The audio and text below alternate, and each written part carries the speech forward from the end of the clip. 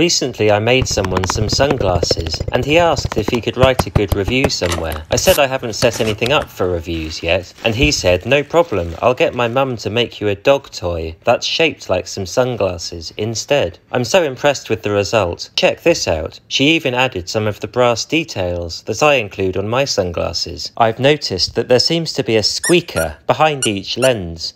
I've been hesitant to include this feature on my sunglasses. I like this toy very much, and it will only be chewed on special occasions.